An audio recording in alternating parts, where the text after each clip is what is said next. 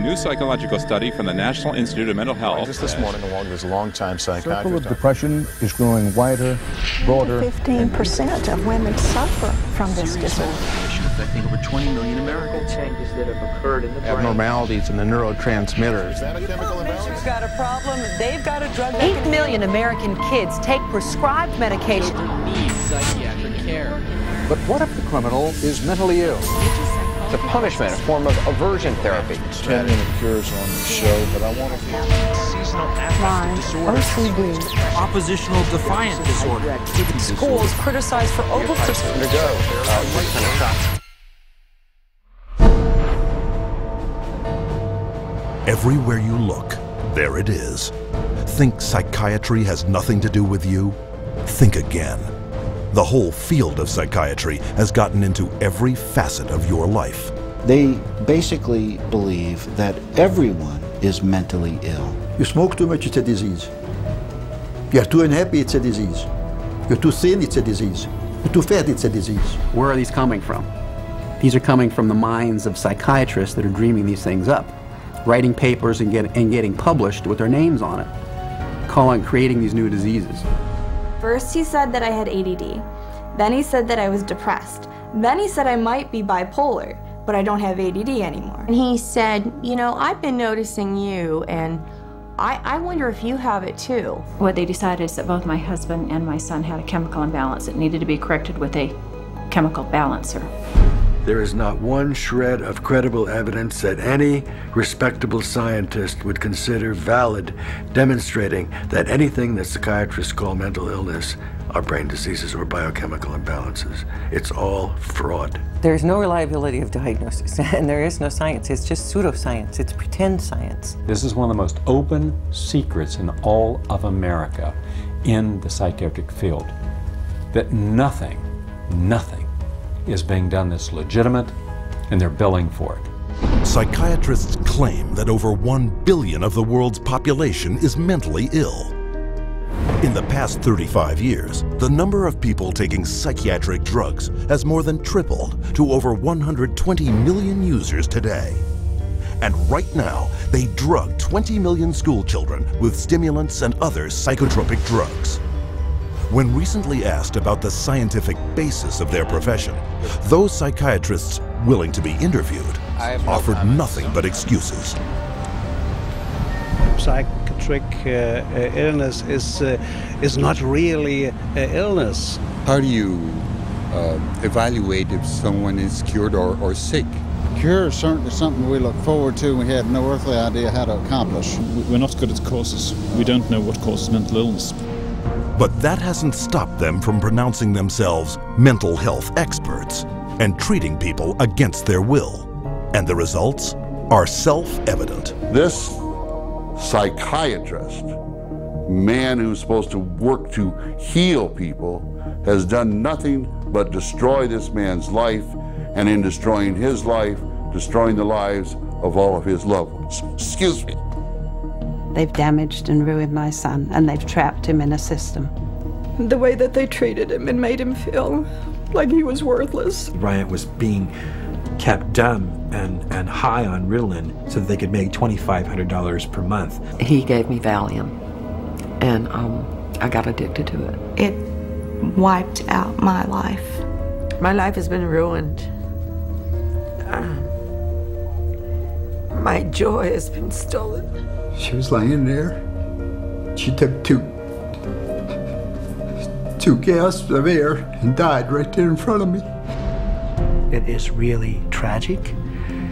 It's awful. And it's being done for money. That's why it's being done. Oh, it's got to be in the billions. I don't know the exact number, but it's got to be in the billions. It's just unbelievable. This is so big that it boggles the mind.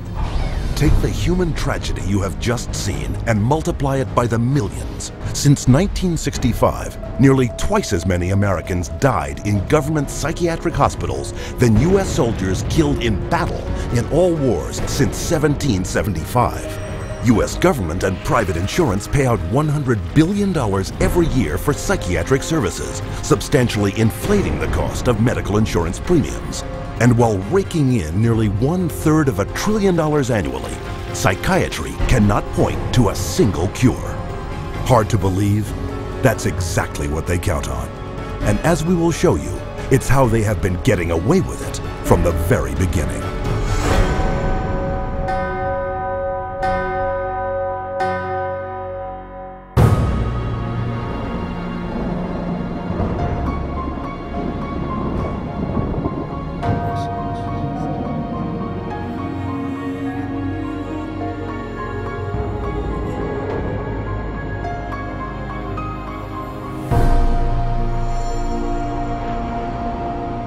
The roots of psychiatry have to do with control, power, and alienation from certain groups of people who were uncomfortable to be around. They were locked up in these places to get them out of the way. The history of psychiatry, I think, really is related to institutions. Bethlehem Royal Hospital in London was one of the world's first psychiatric institutions. Commonly referred to as Bedlam, the hospital was little more than a warehouse for those deemed mad. Inmates were confined to cages, closets, and animal stalls, chained to walls and flogged, while the asylum charged admission for public viewings. In the 18th century, William Batty was the first to promote that his institutions could cure the mentally ill. Batty's madhouses made him one of the richest men in England, though his treatments were every bit as inhumane as those practiced in Bedlam, with not a single patient cured. His financial success triggered a boom in the asylum business and an opportunity for psychiatrists to cash in on this new growth industry. This was an era where, on both sides of the Atlantic, specialized institutions for the mentally ill are beginning to be built in large numbers. Those institutions date back certainly to the beginning of the 18th century, and in a few cases even earlier than that. But the explosive growth of an asylum sector, of asylumdom, as some historians have called it, is very much a 19th century phenomenon. It's that period when the state is persuaded to invest tax dollars in building these places. But while those who ran the institutions were getting rich, psychiatrists yet lacked the credibility to maximize their cash flow. In order to justify their profession, they needed to come up with these biological solutions, or they didn't have any profession. The only way for them to solve that was to attempt to start believing that these people that were suffering from emotional disorders was from a biological basis. Whatever was done to make this person more manageable would be simply called a treatment. And the sad reality is that many of these so-called treatments were, in essence, torture. The near-drowning devices that were developed in this period, for example, must have been appallingly frightening. For example, one device involved putting the patient into a coffin, closing the lid, and dumping it into a bath of water, and then opening it up and trying to revive the patient. There were a range of these things, and the mortality rate was very, very high. Psychiatrists next sought to give their practices credence by cloaking them in the language of medicine. Thus, each reckless experimental approach they tried was instead referred to as a medical model. Somebody who's really hyper and manic, if you're wrapped up in a cold sheet and dunked into some water, you're going to quit acting manic because that's a punishing treatment. But as soon as the symptoms started to go away, they started to believe that somehow by wrapping them up and dunking them in cold water, it was draining the toxics out of their body. So they built the medical model around that. Pushing the biological theory of mental illness a step further, an American, Benjamin Rush, put forth the idea that insanity was caused by too much blood in the head. The cure? Remove the blood by any means possible. Restraint, cold water, bleeding, even terror. And with that, a new medical model was created. Benjamin Rush was probably the most famous American physician of the Revolutionary era. Rush was known as the master bleeder. He bled his patients for madness. He also invented something called the tranquilizer. It's a chair that looks a little bit like an electric chair. The patient was confined in this apparatus, sometimes with cold water applied to his or her head, for some hours at a time, and Rush announces in a letter that he's invented this new contraption and dubbed it the tranquilizer. Rush's often lethal procedures were detailed in his 1812 textbook, which remained psychiatry's authoritative source for the next 70 years. He was so revered that in 1965, Rush was enshrined as the father of American psychiatry on the seal of the American Psychiatric Association. As the 1800s wore on, psychiatry's mounting failures at curing madness threatened their financial bottom line, forcing them to invent new medical models. The cures promised when it was delivered. So by the 1860s and 70s, a growing mood of pessimism was covering Europe and North America, that effectively the new institutions were ever growing in size, but not growing in their effectiveness. The 20th century brought more medical models. American psychiatrist Henry Cotton mutilated his patients by removing their body parts, declaring this a breakthrough in the treatment of mental illness. The earliest target was the teeth and then the tonsils and the sinuses, but when patients didn't get better, the enthusiasts for this treatment then started to move down the body and to say, well, obviously patients have swallowed bacteria in their saliva, so stomachs need to go, spleens need to go, colons need to go. As public outcry escalated over torture and maiming of patients, psychiatrists would invent new methods, each one hailed as the miracle cure. But each one was ultimately proven no more effective nor less brutal than the last. This is a history of psychiatry, more or less, to damage the patient. I mean, this is a version of the original model, which was to chain them like animals. If you're doing it to somebody because you insist that they have to change, and you're going to do that by turning the screws, you might say, whether it's with medication, restraint, whatever, that's torture. And a huge part of what psychiatry has done really comes down to torture. As the 20th century progressed, psychiatry would continue to seek legitimacy by transforming itself into a medical discipline. But they succeeded only in creating more efficient ways of inflicting mental and physical torture and death, a legacy that has carried forward into modern psychiatry, with its most profitable medical model to date, the mass drugging of millions. But to do this, psychiatrists first had to shatter one of mankind's most cherished beliefs, decreeing that people were not what they thought they were.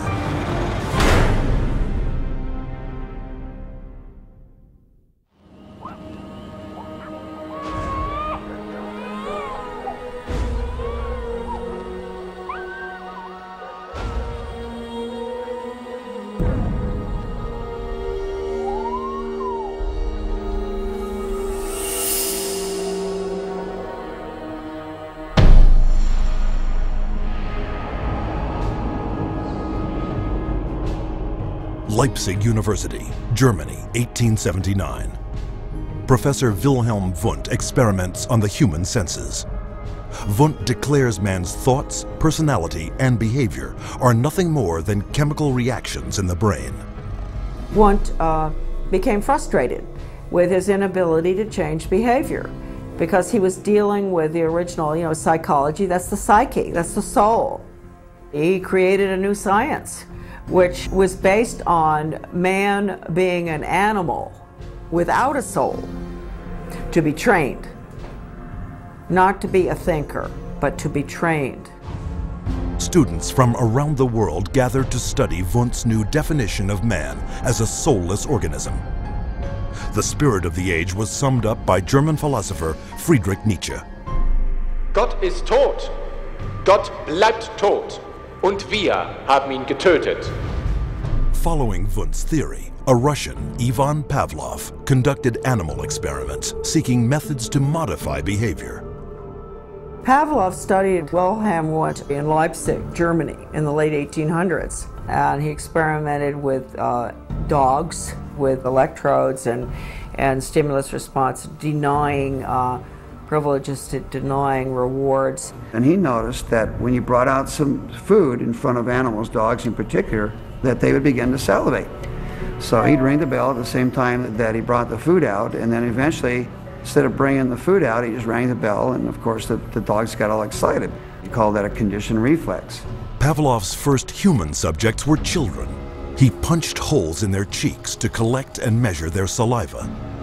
Pavlovian conditioning became one of the major foundations of a lot of behavioral science research in the 20th century. The idea that behavior could be controlled through repetitive conditioning became known as behaviorism. The behaviorists believed that all children are animals and can be trained as animals. This was the view of behaviorists. As a matter of fact, John Watson, the most famous of the behaviorists, says that you have to treat human beings or look at human beings the way you would look at the ox you slaughter. See, the behavior is not interested in what's up in your head or your soul because they don't believe there is a soul. Watson's successor, Harvard psychologist B.F. Skinner, believed all behavior could be manipulated to suit whatever ends the behavioral psychologist was seeking.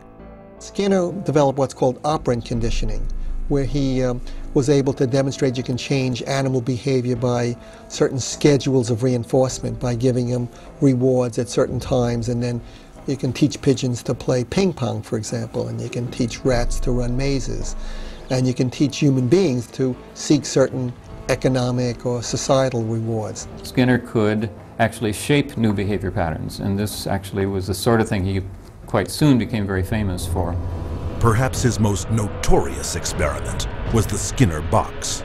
He was designing the Skinner box, which is something like a big playpen, but everything in it's controlled. The temperature's controlled, the light's controlled, and so on. And the idea is then you present children with certain stimuli that you want them to learn to react to. For nearly a year, Skinner isolated his daughter in a box, similar to those he built for rats. The child was stimulated and had to respond in a certain way, like a chicken or a rat in a cage, because they firmly believe that children are animals. If you believe, though, that a child is a human being, you can't train him like a rat. Today, about $40 million a year in taxpayer money is paid out by the United States National Institute of Mental Health for behavioral psychology research, a total of $20 billion for all research since 1948. With these funds, psychiatrists apply the same conditioning techniques developed by Pavlov, Watson, and Skinner. Case in point, a juvenile detention center where children are hooked up to batteries delivering peak values of up to 270 volts and shocked in a procedure called aversion therapy. Antoine was having a number of problems because he was up at a center that was shocking him every time he did anything. There was a button on a little, almost like a TV remote, that would be used and pushed. They will get an additional shock for trying to remove the electrode. So they're expected to sit there and let this electricity pass through their skin without trying to remove it. If they yell in anticipation of the shock, they will shock the student an additional time for yell. The cost to send a student to Judge Rottenberg from New York is about $214,000 per student. These students are tortured. They're given this electric shock therapy for no other reason but to inflict pain. Other techniques include administering electric shock to treat sexual deviance, sending powerful magnetic impulses through the skull to interrupt brain activity, and shooting high voltage through surgically implanted electrodes, all to stifle problem behavior, and costing up to $100,000 per patient. And while this science without a soul led to behavior modification techniques that continue to generate billions in research and treatment, it also laid the groundwork for another psychiatric movement that would cause the deaths of millions.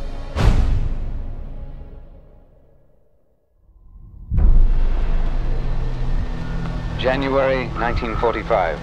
As World War II comes to a close, the full horror of Hitler's final solution is exposed. With grotesque killing factories, unparalleled in human history, Mass graves filled with corpses of men, women, and children, murdered by starvation, bullets, and poison gas. What could drive men to commit such atrocities against their fellow human beings? The answer is the pseudoscience called eugenics, created and promoted by psychiatrists and psychologists decades before the Nazis came to power.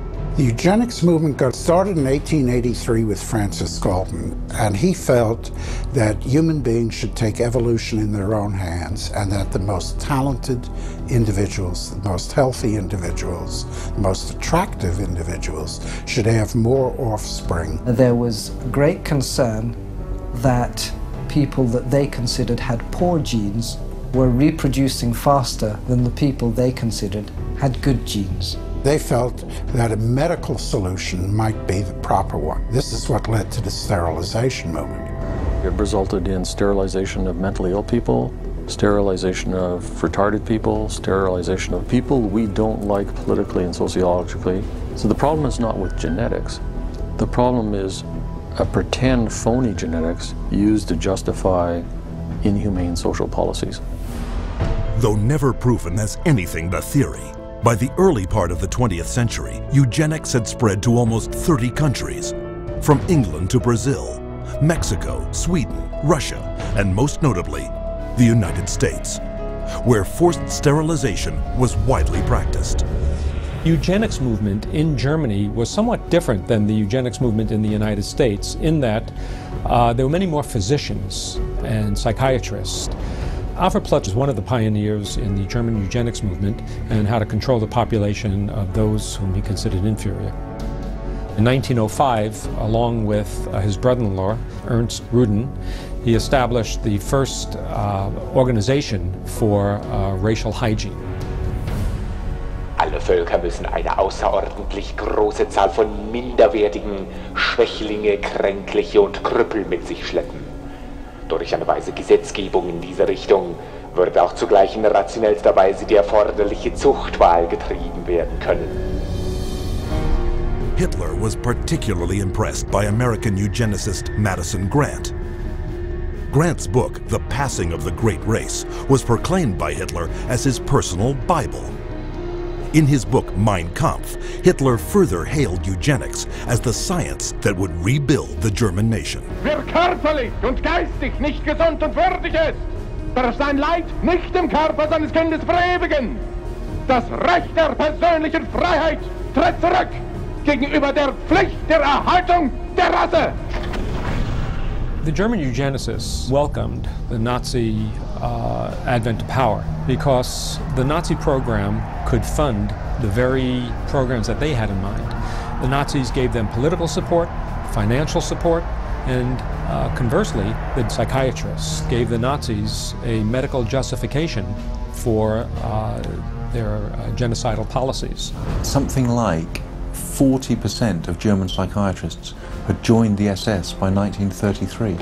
They weren't forced into the SS, they just joined it naturally, because the beliefs were very, very similar. Ruden and his work led directly to the decision to move from sterilization to murder.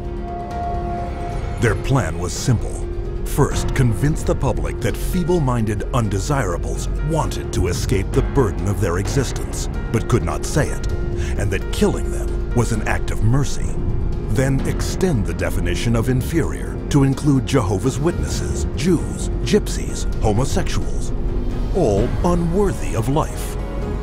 Psychiatrists produced propaganda movies known as the killing films, shown in all 5,300 theaters throughout Germany.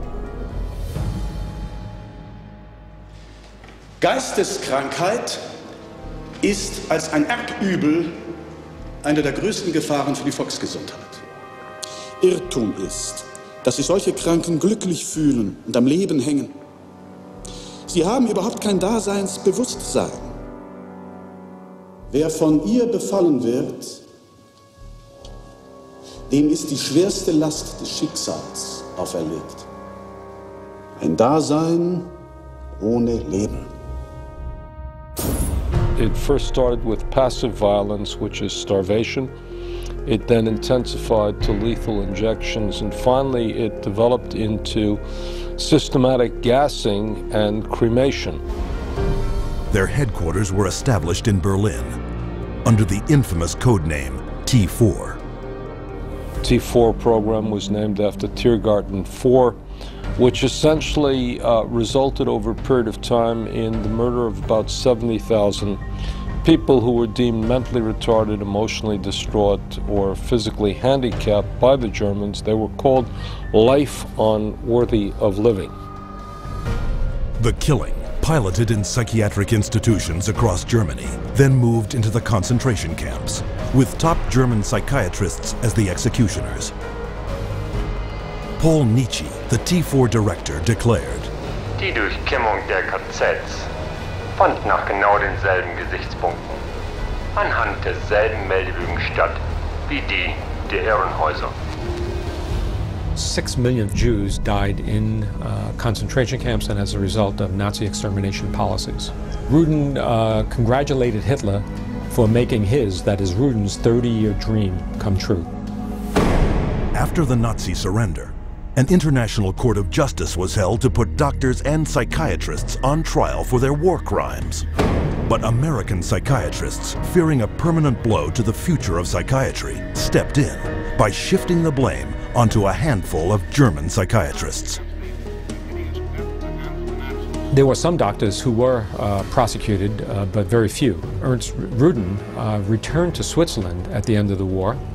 He did not serve any prison time. One of the strangest things of all about the legacy of Nazi science is that some of the nastiest psychiatric eugenicists at the end of the war went back to work either in Germany or sometimes in the United States.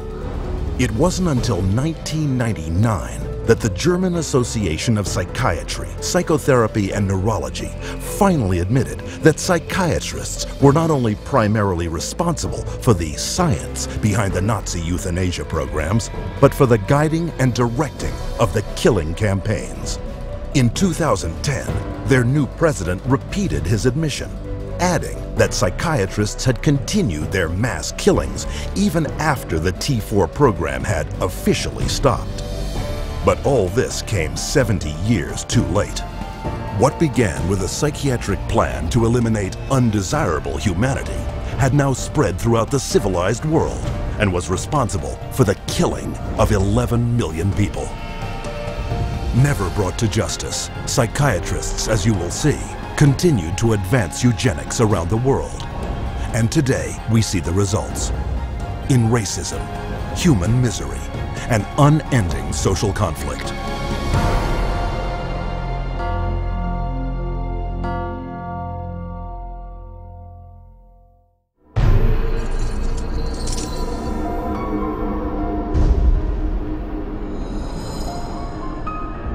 After World War II, a new eugenics was resurrected out of the bones and ashes of the old eugenics. The eugenics movement has been at the forefront to establish a new scientific racism that justifies oppression and exploitation and racism. In fact, racism is inseparable from the roots of psychiatry. The entire history of psychiatry, beginning with scientific conclusions that were made in the 1830s, was an effort to prove the intellectual inferiority of African Americans. Benjamin Rush is the father of modern psychiatry. And he is the one that gave us the term nigritude. He said that all blacks have inherited this disease. And this particular disease, it caused them to be inferior. In addition to that, it was the reason why it was very important that blacks remain segregated and separate from whites so that whites did not inherit this disease.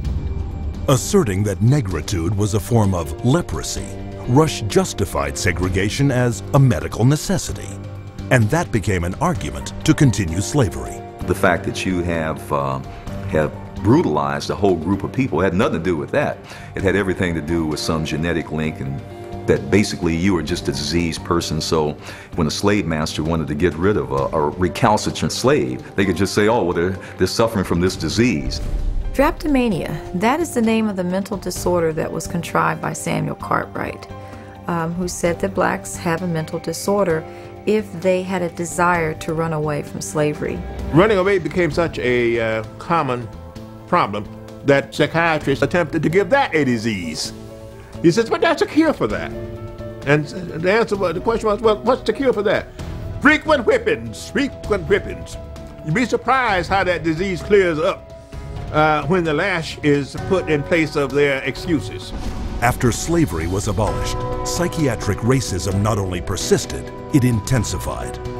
The American Journal of Psychiatry officially proclaimed that Negroes, as descendants of savages and cannibals, were ill-prepared for higher civilization, while their pseudoscience eugenics stepped up its racist activities. There is a clear and long and intimate connection between the eugenics movement and the Ku Klux Klan. Harry Laughlin, who was the Carnegie Institution's director of the Eugenics Record Office, had a close relationship to the Ku Klux Klan through the publication of a book called White America, which was written by a major Klan leader. So Laughlin wrote a glowing review of the book in the Eugenics News. And at the same time, you have the Ku Klux Klan using eugenics to justify their racist goals. But psychiatric racism wasn't exclusively American. Some of the worst abuses of the 20th century occurred in South Africa, where the government adopted the same racist theories and practices used by Hitler. This was no coincidence. The Prime Minister had studied eugenics as a psychology student in Nazi-influenced Germany in the 1920s. Dr. Hendrik Verwoerd is regarded as the architect of apartheid.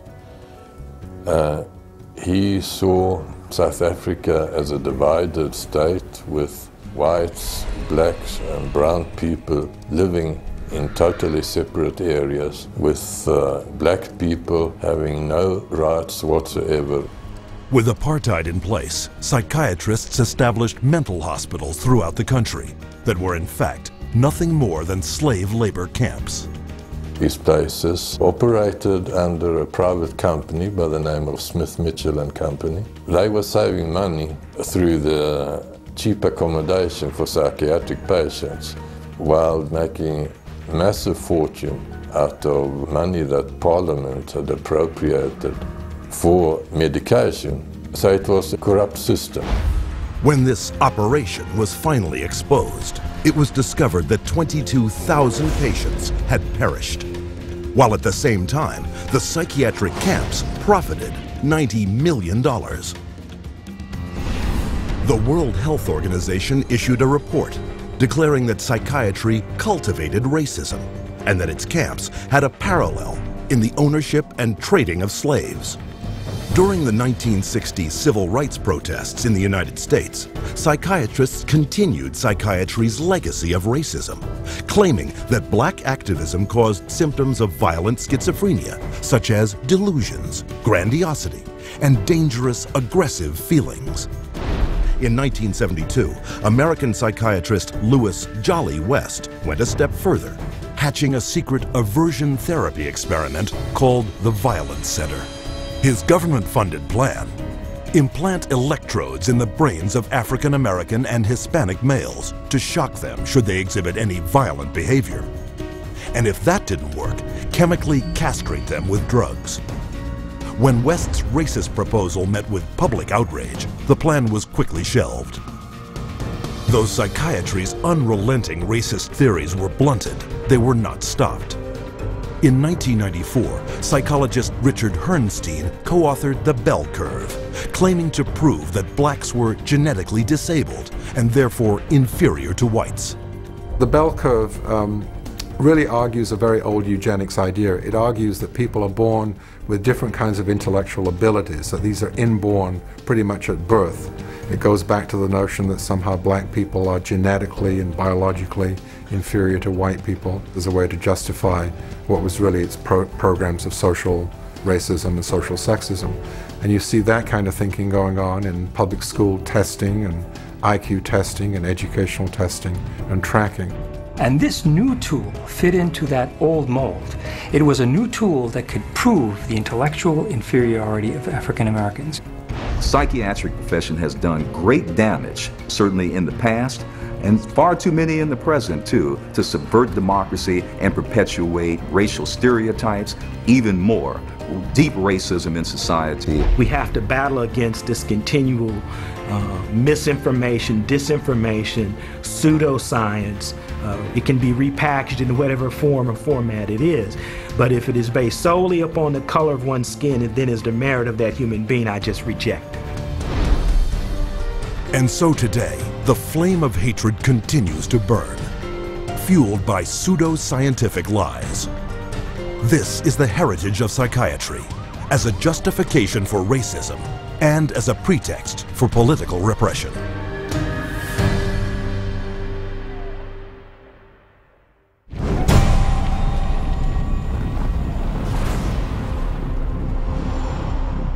Быть верными коммунистическим идеалам, убежденно, с революционной настойчивостью претворять в жизнь ленинский завет, учиться коммунизму, трудиться самоотверженно, по-коммунистически, всей жизнью своей, утверждать на земле дело Ленина, дело партии.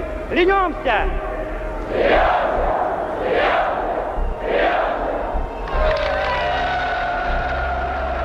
The Soviet regime demanded absolute loyalty. Those who did not toe the party line were considered dissidents and labeled enemies of the state. With no more than a whisper to the secret police, they would vanish into one of these special psychiatric hospitals. Despite the risks, these so-called dissidents put their ideas of freedom into action. Я вел жизнь тайную, конспиративную. Никто не знал, что я это делаю. У меня была маленькая подпольная типография, и я стал делать листовки. While others considered themselves loyal Soviet citizens. Я, например, считал, и то уверенно считал, что я один из лучших советских людей. Когда уже даже меня арестовали, и написали особо опасный государственный преступление, я рассмеялся. Я при нем, при этом же самом нынешнем генерале, рассмеялся. А он меня вызывает психиатра на утро. According to Soviet psychiatrists, they all suffered from inflexibility of convictions, a symptom of a new disorder, sluggish schizophrenia. Вот когда добьешься, тогда я заем. Так до конца пей. Перепей, но больше я не буду с ним. Ребята, не заставьте его. Давай пей.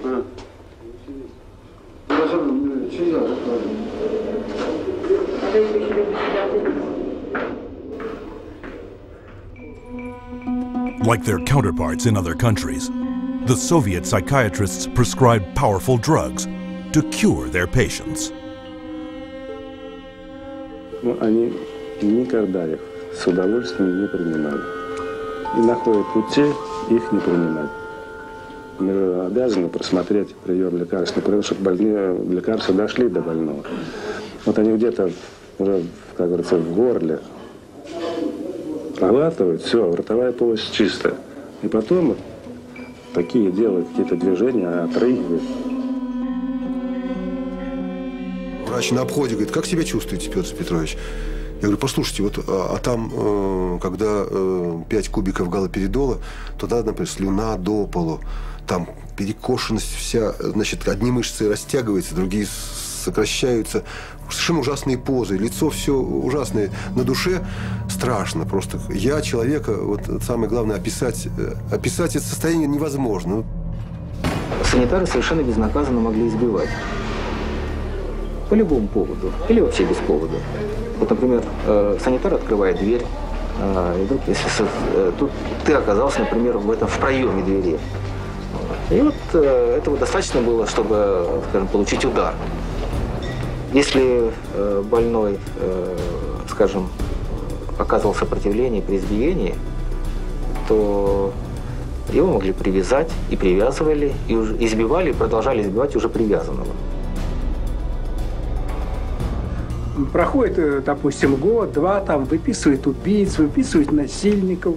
Михаил, ты бы лучше убил бы кого-нибудь, мне бы легче было тебя отсюда вытолкнуть. Это было, вот, рождало такое чувство безысходности. From 1967 to 1987, the Soviet government arrested over 2 million people who, for political reasons, were diagnosed as mentally sick and were forced to undergo psychiatric treatment. Even today, psychiatry remains the coercive tool of choice for governments throughout the world. What we've learned is that in Gitmo or Guantanamo Bay, that we had teams of healthcare professionals called the biscuit teams, behavioral scientists, psychologists, working with the military to advise them on how far you could push a prisoner. There are abuses that have been documented around the world. We have healthcare professionals who have committed potentially acts of treason within their medical ethics. And there's nobody supervising that. There's nobody making them stand accountable to their medical ethics. But psychiatrists have never reserved physical and mental torture exclusively for political prisoners. Throughout history, they have repackaged it and sold it to the public as therapy.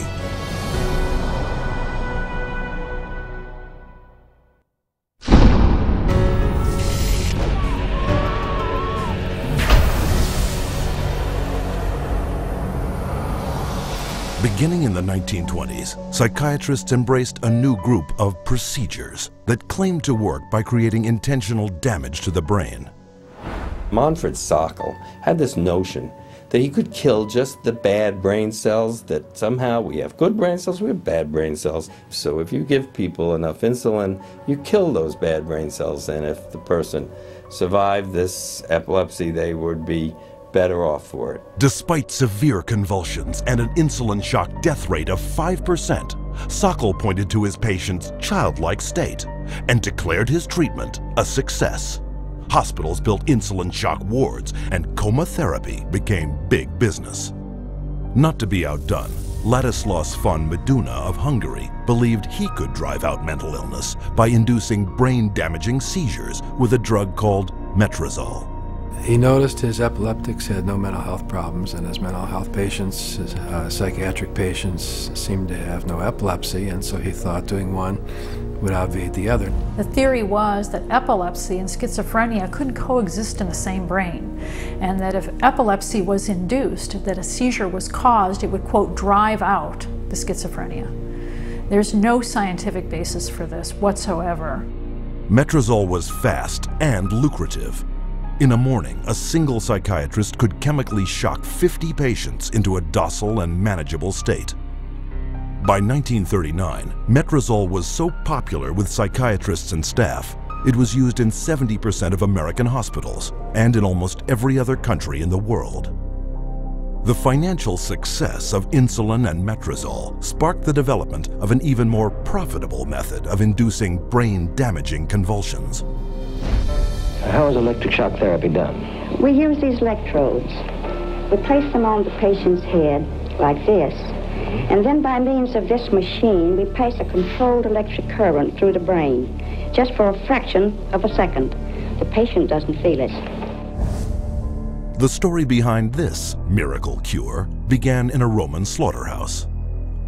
In Italy, in 1938, two Italian psychiatrists decided to observe that before slaughtering pigs, in order to make the pigs more docile, they would apply electrodes to their temples that were hooked up to wall current, and that this stunned the pigs, but it didn't kill them, and they could then slaughter them. Well, this gave them the encouragement to try inducing convulsions with electricity.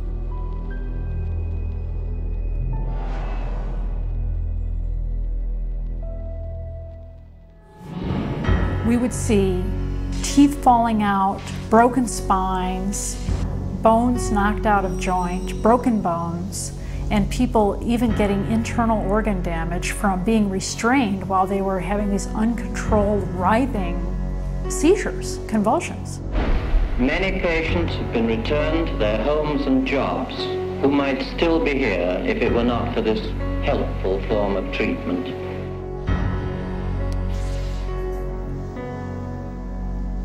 Having successfully sold brain damage as a cure, psychiatrists search for even more precise ways of targeting the brain. This was jump-started in 1848 when an explosion blew a steel rod straight through the head of Vermont railway worker Phineas Gage. While Gage survived, his personality was dramatically altered. 70 years later, Portuguese neurologist Igaz Moniz would try to obtain a similar result by drilling into a patient's skull and squirting pure alcohol directly into the brain, killing the tissue of the frontal lobes. Moniz called this new procedure a lobotomy. Dr. Walter J. Freeman would become lobotomy's most infamous practitioner. He discovered he could do it faster without having to drill through the skull. There was no anesthesia, and he would just lift up the eye and stick nothing more than an ice pick right into the brain, right under the orbital bone, and then just rake the thing back and forth until he was satisfied that he had caused enough disruption of brain tissue, and then pull it out. Freeman traveled the country in his lobotomobile, hacking apart his patients' brains on stage, or sometimes right there in the vehicle. And he would pull up and offer lobotomies to people, get referrals from the local doctors, or sometimes people didn't even go through doctors. They'd go right to the lobotomobile, and he would just do the brain-damaging procedure right there. By the time his surgical privileges were revoked after his last patient died on the operating table, Freeman had performed or supervised over 3,500 lobotomies, more than 25% of which, by his own admission, left his patients in a vegetative state. They lobotomized 1 million people in the 40s and the 50s and beginning of the 60s until they came to the conclusion that this was a destructive treatment. But though the stories of miraculous cures were soon exposed as brain-damaging frauds, psychiatrists kept one step ahead, inventing new forms of psychosurgery, passed off as medical advances. I completely shudder from head to toe. And that's what I heard in my head when he drilled something in my brain. Northwest, actually, of the centre hole. I'm sorry I had to do that. Yeah, why did you have to do that? I went all funny and all. Did you? My head all shook inside. Oh dear. All my head shook inside. Yes, all right. Everything shook, my eyes, everything, my teeth. Oh, that's wrong. That was grievous bodily harm done to my brain. And nobody has the right anyway to play God with somebody's brain. The whole operation took about 8.5 hours, and they kept me awake for every second of it, and I remember every second of it. And I still remember it to this day because I have this operation every day of my life. Whether I like it or not, I have it. Psychiatrists still tout the benefits of psychosurgery, a treatment that earns them $3.1 million annually. But in the wake of lobotomy's tarnished reputation, psychiatrists were quick to push electroshock back into the spotlight. Renaming it electroconvulsive therapy, they now give patients anesthetics to squash their screams and paralyzing agents to avoid watching the writhing of agony. The main misconception that people have about ECT is that it's new and improved. The new and improved refers strictly to these cosmetic improvements because, in fact, they make it easier on the witnesses. The person isn't shaking all over the table. They're paralyzed now. It isn't new, it isn't improved, it is worse. Every 10 years or so there tends to be, first of all, a denial that it causes any harm. Secondly, an acknowledgement that it might have caused harm, but here's a whole new approach, and now this one is blameless, without any research to back it up. The ECT machine can produce anywhere from 50 to 400 volts. It's the kind of energy that we use for industrial machinery that might be in a steel mill or a printing press, some large piece of machinery. It's an extraordinary amount of energy, and it causes a great deal of damage. And while stories of prisoners physically mistreated with electroshock are well publicized, the amount of voltage doled out by psychiatrists for ECT is up to 33 times greater. And that damage is most often targeted at the most vulnerable. 2/3 of those who receive electroshock are women, given such diagnoses as premenstrual syndrome, menopausal disorder, or postpartum depression. Half of electroshock patients are elderly. Once they become eligible for government health care at age 65, twice as many American seniors receive ECT than at age 64. And what does this all add up to? 100,000 dead, and countless others so brain damaged they have no hope of ever recovering a normal life. For a total of $12 worth of electricity, psychiatrists in the United States alone rake in $1.2 billion. But the next miracle cure psychiatrists added to their arsenal made them more money than ever before. For it was faster, cheaper, and could potentially turn men, women, and children into patients for life.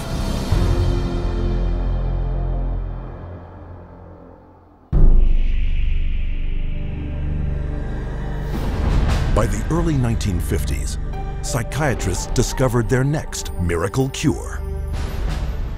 A chemical originally designed to kill parasites in pigs, their new discovery hindered brain function in much the same way as shoving an ice pick into the eye socket.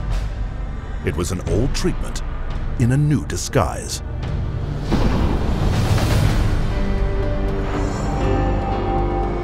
With the advent of these new tranquilizing drugs, it seems not too much to say that we're on the verge of an entirely new era in the treatment of mental illness.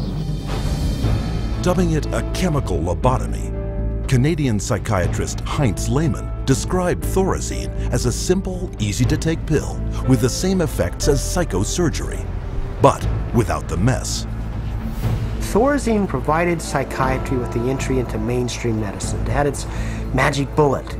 If I'm a psychiatrist and I have to spend an hour talking to someone in psychotherapy, there's only so much I can charge for that hour. But if I can come in, give you a pill, and send you back out in 15 minutes or 10 minutes, that's a much more efficient use of my time monetarily.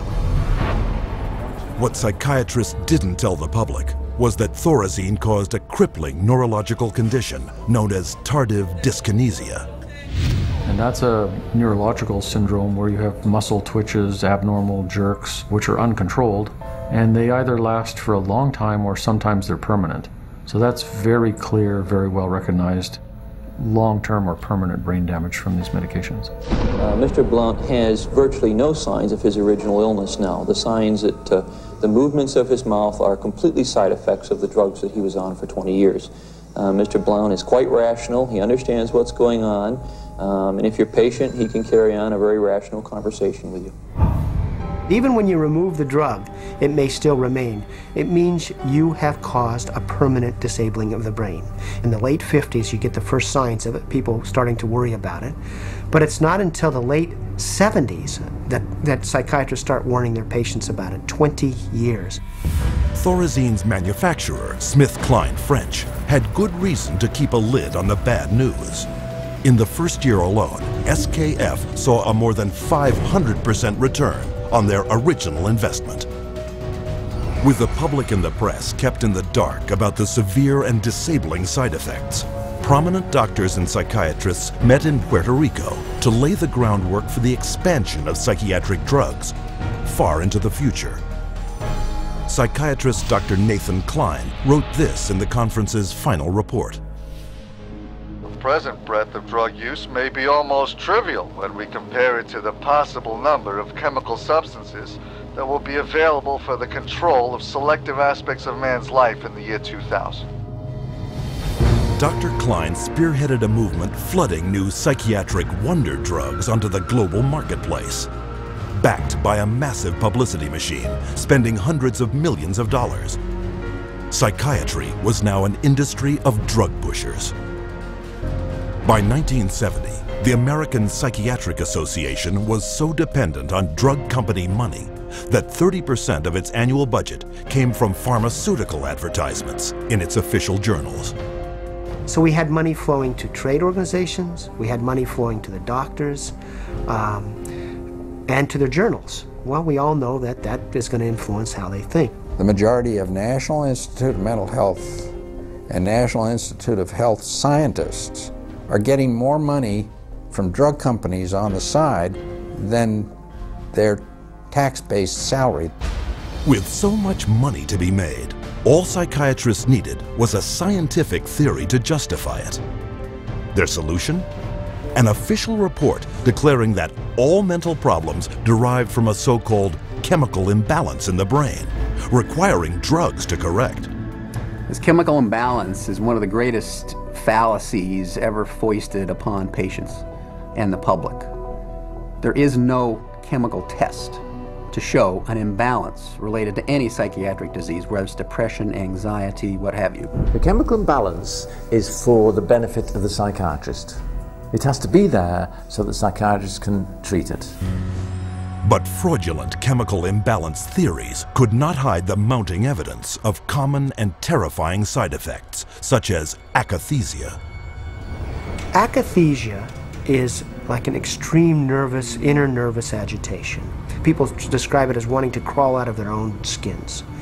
And this happens with great frequency, and it is absolutely, totally well understood to be associated with suicide and violence and homicide. After years of these reported side effects and cases upon cases of violence, self-mutilation, and death, in 1991, health experts, legislators, and the public finally forced the FDA to order an investigation. I know with absolute certainty that if Charles had any idea of the side effects of Prozac, he would never have taken it. I had two sons, David Lee, age 8, Billy 16, wife 20 years, all gone. I'll tell you why. After being on Prozac for 21 days, my wife shot and killed both of these two boys right here. She turned the gun to herself and shot herself twice. I took the 9mm automatic, sat down on the bed and put the gun to my head. And I blew a 4-inch hole out the back of my arm instead of my head. Thank God I was a lousy shot. Had someone looked further into Prozac, steps could have been taken to avoid it. What was supposed to be an unbiased hearing was a panel of psychiatrists, the vast majority with personal financial ties to pharmaceutical companies. They basically couldn't find an expert, a doctor, a psychiatrist, at a leading medical school who basically in some way or another didn't have a consulting agreement, hadn't taken money from the pharmaceutical companies. I do not find from the evidence today that there is credible evidence to support a conclusion that antidepressant drugs cause the emergence and or the intensification of suicidality and or other violent behaviors. 500 deaths, 33 murder cases, and over 20,000 adverse side effects. Would you like to tell me why this drug is still on the market? Is there an alliance, an unholy alliance between the psychiatric community, the pharmaceutical industry, and the FDA? And the answer is yes. This unholy alliance became all too apparent in 1997, when pharmaceutical companies persuaded the FDA to allow them to advertise directly to the public, with psychiatrists providing medical endorsement. And in just 3 years, sales of psychiatric drugs skyrocketed, almost 2.5 times. When the numbers of violence and suicide victims shot through the roof, public outrage finally forced the FDA to issue warning labels on antidepressants. But by then, 13 years had passed, billions of dollars had been made, and psychiatrists were marketing their next wonder drugs. Over 120 million of the world's population are taking psychiatric drugs, backed up by fake science and endorsed by regulators who are bought and paid for. Their harmful medications gross more than $84 billion a year. And while psychiatrists were finding a way to diagnose and drug millions of people across the globe, on another front, they were continuing their assault on our most personal freedoms.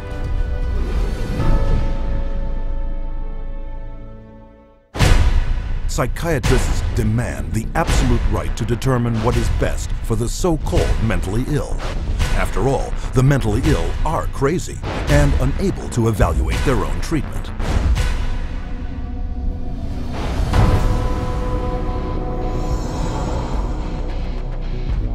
To enforce their authority over others and keep their institutions filled at profitable levels, psychiatrists use a method called involuntary commitment. When you go to a real doctor, say a family doctor or a cardiologist, a patient always has the right to refuse treatment. So there is no such thing as involuntary treatment when it comes to clinical medicine as practiced by real doctors. Psychiatrists, of course, believe that people can be treated against their will. In 1956, psychiatrist Winfred Overholser presented a plan to Congress intended to take involuntary commitment to a whole new level. The plan: purchase 1 million acres of Alaskan wilderness, build a huge mental asylum, and change the commitment laws so that anyone could be shipped off with no more than a simple nod from a psychiatrist.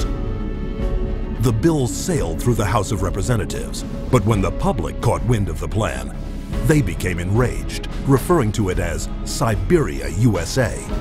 The bill was quickly struck in the Senate. But while the death of the Siberia bill put a stop to their large-scale plans, involuntary commitment still remained the most effective and profitable method for filling psychiatric institutions. Again, the person has committed no crime and has no trial and is sent directly to a mental hospital, which is really a prison. How many people go to an insane asylum and say, please lock me up? Doctors don't lock up anybody. Psychiatrists lock you up. Even children can be taken from their parents with little legal recourse. They just invaded our home. They came in with officers. Our kids were scared. You know, they come in with pieces of paper and say, you're giving us your kids. And it's like, you know, how can they just come in and do that? She said, you could be arrested for medical neglect. And I said, but how was that when, you know, this is my child? And I see that he doesn't need that much medication. Why would you threaten me with something like that?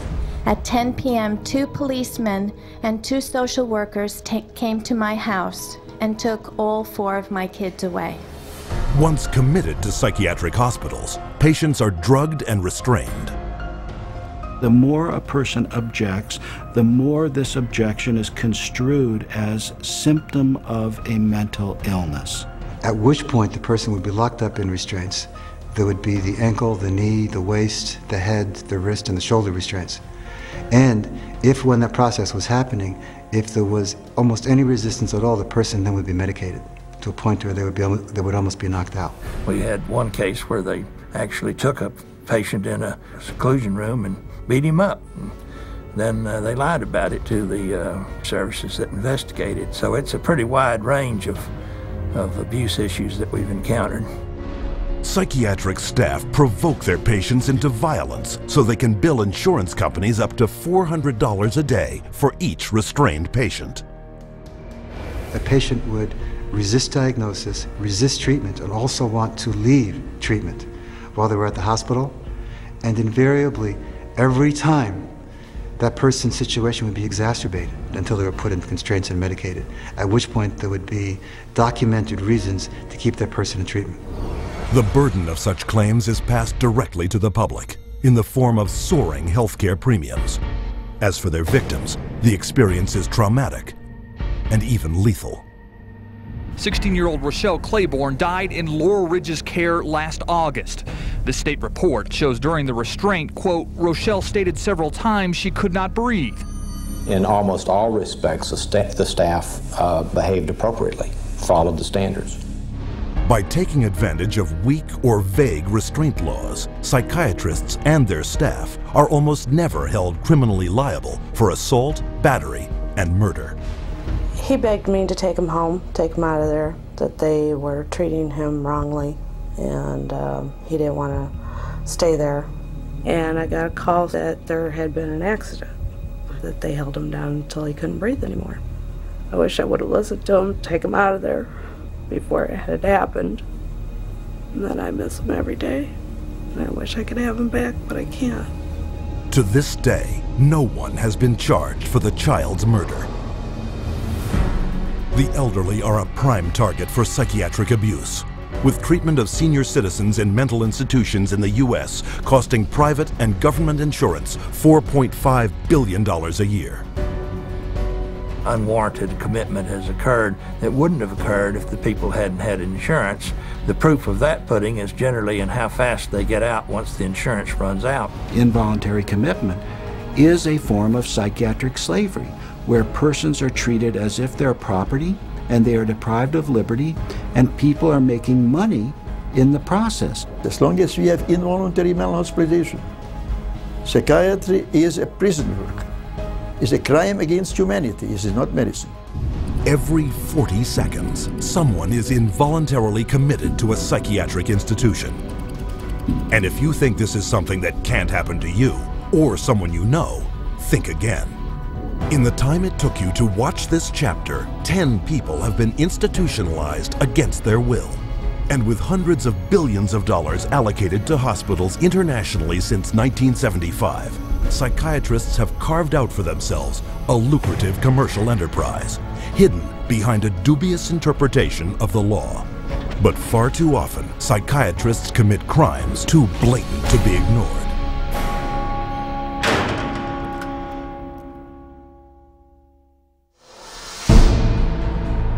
The FBI has raided the headquarters of one of the nation's largest operators of psychiatric hospitals. Hundreds complained of overbilling, misdiagnosed conditions, and insurance fraud. Investigators say they found more than 5,000 similar cases in all 50 states. Psychiatrists clearly are getting rich. Psychiatrists traded drugs for sex, filed false insurance claims, and exploited patients sexually. We have uncovered some of the most elaborate, aggressive, creative, deceptive, immoral, and illegal schemes being used to fill empty hospital beds with insured and paying patients.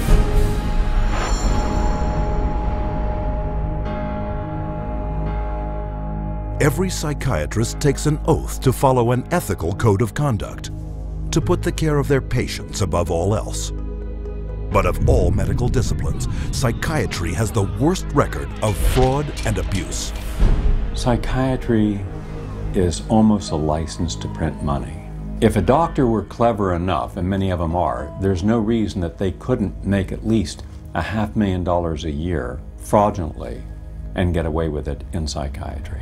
I don't purport to have deposed every psychiatrist in Las Vegas. I can tell you for a fact I haven't. Maybe I've deposed half, and by and large they were a dishonest, deceitful, lying bunch of people. So prevalent are their deceptive and criminal billing practices. Insurance investigators have slang for it, like the California wave and the $100 handshake. $100 handshake is when usually a patient is institutionalized. Psychiatrists, psychologists will visit that person, shake hands with them, say, hello, I'm Dr. So-and-so, I'm taking care of your problem here, and then leaves. They might have 10 or 20 patients there. They bill an hour for each one, and they might be in the hospital for a total of 30 minutes. So 20 patients, 20 hours, and they'd send the bills off to Medicaid. We see that most of the victims of recovered memory therapy were women who had excellent health insurance, whether it was government insurance or private insurance, because many insurance policies wouldn't pay for this kind of long-term nonsense. So those people were targeted because of the nature of the insurance that they had. Every year, the U.S. psychiatric industry defrauds government and private insurance of $5 billion, using any means possible to deceive the public. There were some advertisements, very seductive advertisements, for people wanting to lose weight and were having problems losing weight. And they would be given, all expenses paid to go to a particular spa. But when they got to this spa and went in and signed in, it wasn't a spa, it was a psychiatric center. And then they couldn't get out. What instead they received massive doses of mind-altering drugs, and they were kept for a lengthy period of time, and their insurance carrier was billed tremendous amounts of money for something that was unnecessary. But their lies go beyond the psych ward and into the courts, where as paid witnesses, they will say anything to collect their fee.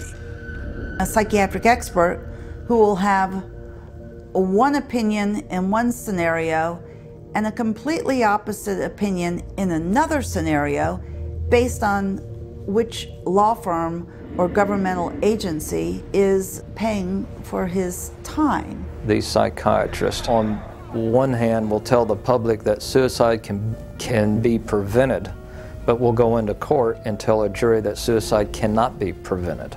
And then once you show his prior inconsistent statements, you also show that he is paid very well by pharmaceuticals, then the jury says, you know what, we're not so sure about you because you just lied to us. Add to the greed, dishonesty, and deceitfulness their sex crimes. Contemporary studies have shown that at least 10% of psychiatrists committed sex-related offenses against their patients. It has happened so often that by the mid-'80s, the insurance companies who insure physicians across America started writing sexual claims out of the policies altogether. That's how common it was. The system was so broken that more than 25,000 complaints had been registered, but nothing acted upon. When a psychiatrist has a patient, a female patient, and abuses them sexually, there's a very high probability they'll get away with it. I've seen many cases where the mental health professional becomes very disturbed and is using very strange and odd treatments, and that can go on for many years with no one finding out about it because it's not very public. It's quite private. Things happen behind closed doors. Tragically, their sex crimes often involve children. Case in point, Dr. C. Markham Berry. On the surface, a well-respected member of his community. But all that shattered when he was arrested on child molestation charges. Van loads of child pornography were removed from his home, and the subsequent investigation uncovered his sexual abuse of former patients, boys aged 7 to 17, who he photographed and sodomized. All part of what the state called 50 years of Berry's rampant, undetected sexual escapades with children. This is not an isolated incident. It is the carefully masked character of many members of this profession. In every country throughout the world, you could well find psychiatrists committing rape, sexual abuse, murder, and fraud. And as you will see, psychiatry's entire credibility depends on the biggest fraud of all.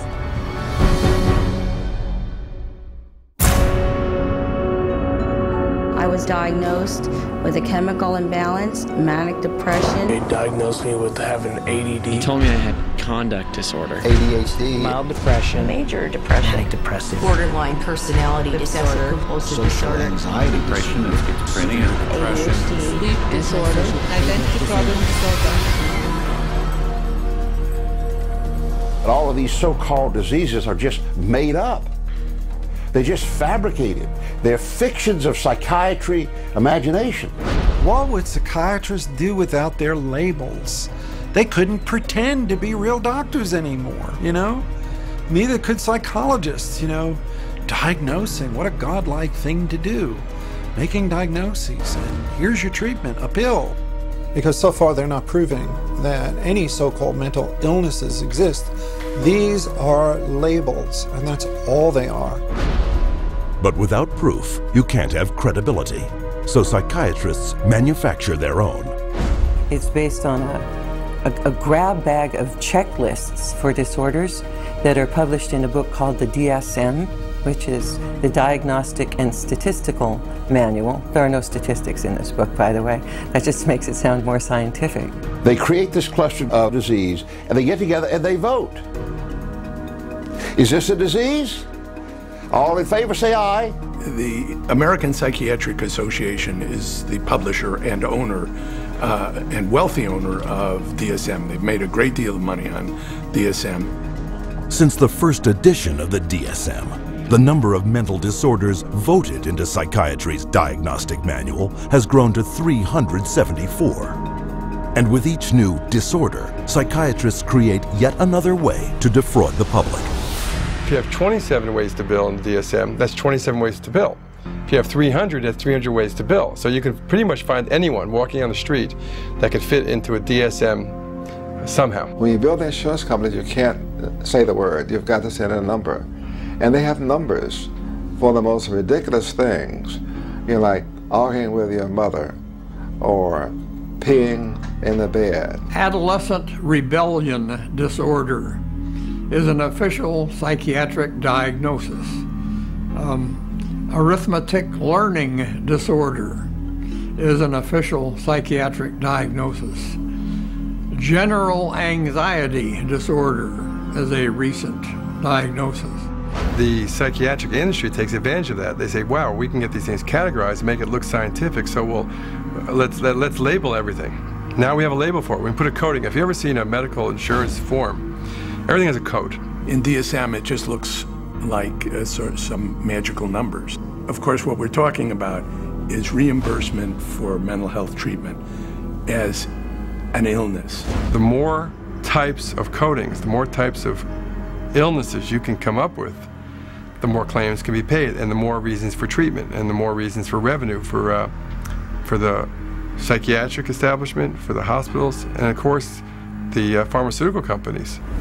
Incredibly enough, while presenting the DSM to the world as scientific fact, psychiatrists freely admit its utter lack of science. We have no diagnostic reliable markers for almost any illness there is in the DSM. What we're testing for in psychiatry, it's hard to say because there's nothing specifically. But as far as a test that's clinically useful, basically we're not there yet. We don't have any laboratory tests that we can use to determine whether somebody does or doesn't have a mental illness. There are no good biological tests for detecting mental illness. There is no test, there's no biopsy you can do. There is no chemical test right now. There are no specific tests to confirm the diagnosis or show the improvement, like any blood tests or any x-rays or anything like that. Oh, in my practice, I don't do any tests. I just speak with people and listen to them, and then I make a decision in what kind of illness. These diagnoses vary as widely as the psychiatrists who make them. In this hidden camera footage, a person visited several different psychiatrists, complaining of the same symptoms. I'm extremely unorganized, and I didn't used to be. It's caused problems in the family. It's caused problems getting, I'm self-employed. You got ADD, ADHD, and you're depressed, and your depression is bipolar depressed. You have a brain chemistry disorder, and it's probably genetic.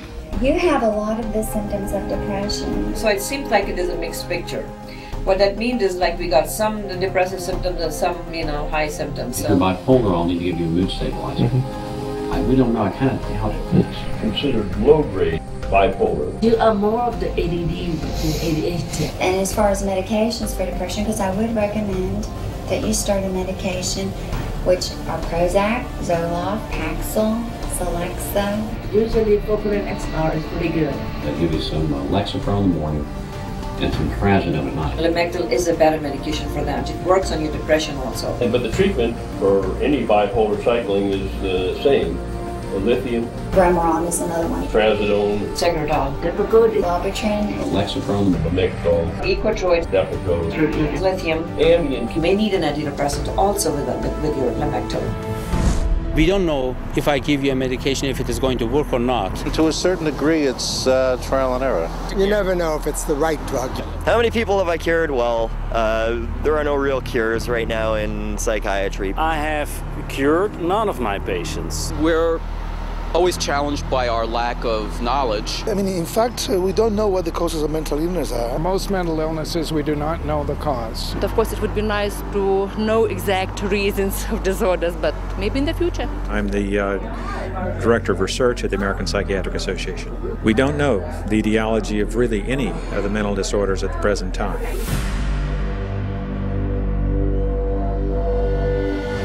DSM-5, it's grown to 10 times its original size, and it labels everybody. I could find 5 diagnoses that would fit you or anybody else in there. Compare this to the research methods of pathology, a real science that discovers real diseases using a wide variety of precise diagnostic tests. We do millions of laboratory tests as well as the structural examination and the microscopic examination. It's a whole series of applied scientific procedures. In the case of psychiatry, there isn't any laboratory tool that can precisely identify a psychiatric disease and allow it to be classified. It's not as if there's some study of tissue or some study of the body or some study of matter. These are all categories which are made up. They're simply made up. They don't exist in nature. They're decided upon by psychiatrists and voted on. Psychiatrists are not the only ones who benefit from the DSM. Wherever you find a psychiatric diagnosis, you'll find a psychiatric drug. The pharmaceutical corporations now contribute enormous sums of money for the education of psychiatric residents and for the support of research by their professors, so that psychiatry today has become in America, has become very largely learning which drug to use with which disease or disorder. This to me is completely unethical, untenable, unacceptable for this to occur. The web of money is all over the place. It has compromised psychiatry, and now it's compromising psychology, and worst of all, it's compromising the patients.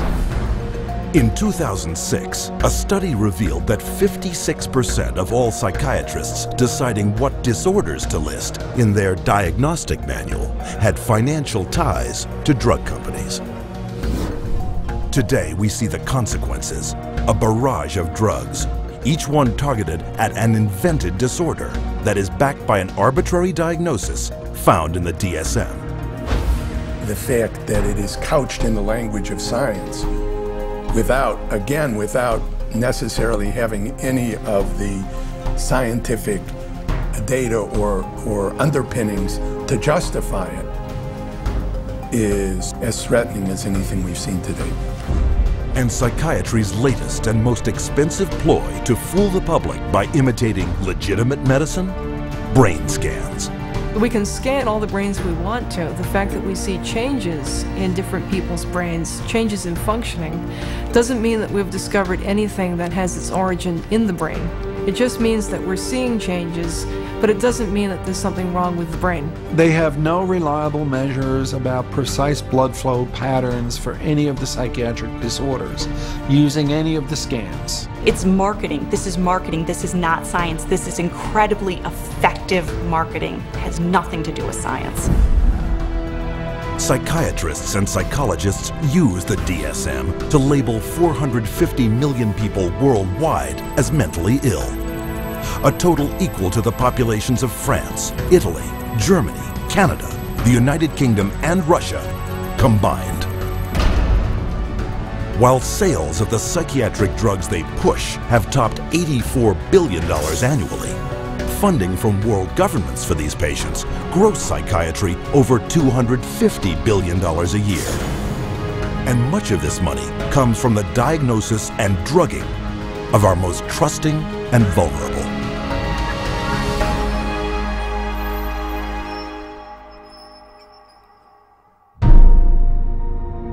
We have swallowed all manner of poisonous certainties fed us by our parents and school teachers. If the race is to be freed from its crippling burden of good and evil, it must be psychiatrists who take the original responsibility.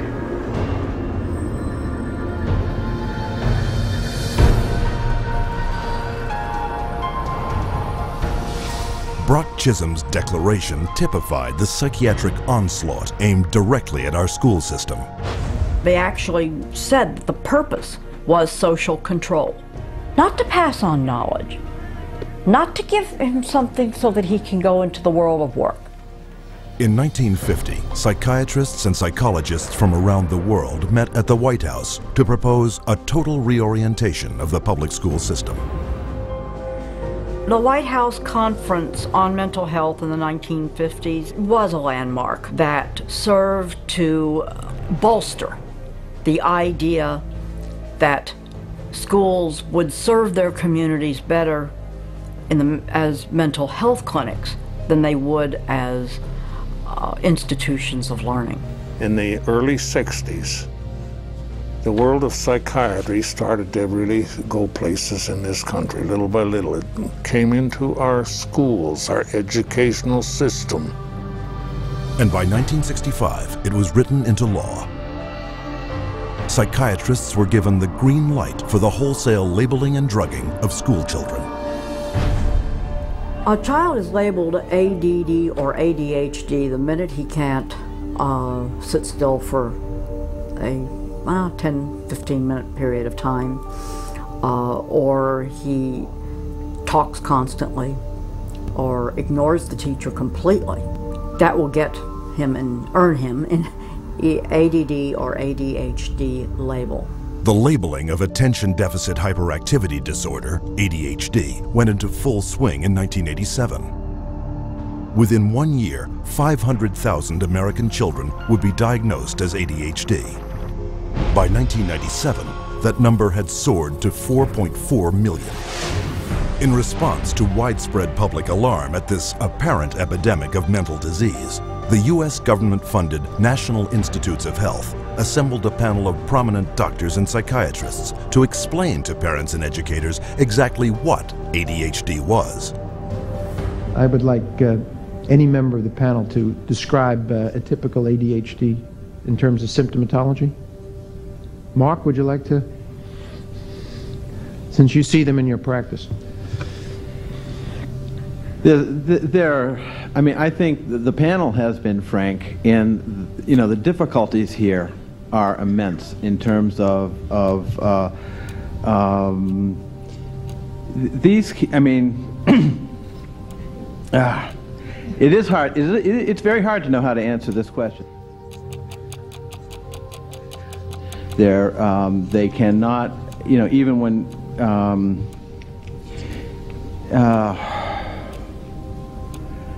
They are as if driven by a motive. There are some good clinical descriptions.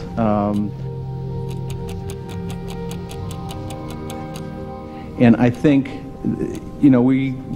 I think part of the problem is the profession keeps changing the diagnosis. At this time, we do not have a diagnostic test for ADHD. Therefore, the validity of the disorder continues to be a problem. But this shocking admission did not stop school psychiatrists. 2 years later, the number of American students diagnosed with ADHD had shot up to 6 million. Today, 20 million children worldwide are labeled with some form of mental disorder, a diagnosis often made in a matter of minutes. We would sit behind a two-way mirror along with the parents. We would then look at the child. We would do small manipulative activities with them to see where their deficit was. It was wrong what we were doing. We were looking at a 5-minute glimpse of this child's life and saying, okay, here you go. Here's a little pill, take it, you'll be fine. Those little pills like Ritalin, Adderall, and Concerta are classified by the U.S. Drug Enforcement Administration as highly addictive substances, right along with cocaine, opium, and methamphetamine.